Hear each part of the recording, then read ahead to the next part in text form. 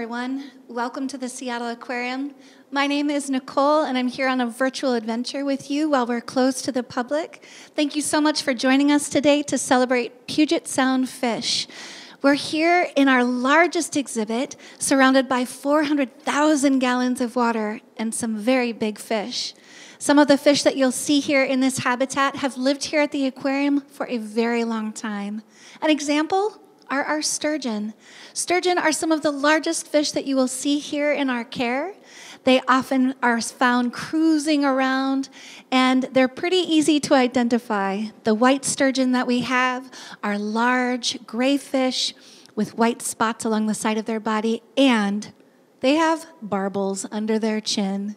Those chin barbels are used to sense vibrations in the sand so that they can find some of their favorite food, like clams. When you come back and visit us here at the Seattle Aquarium, be sure to stop off in our underwater dome and say hello to our sturgeon.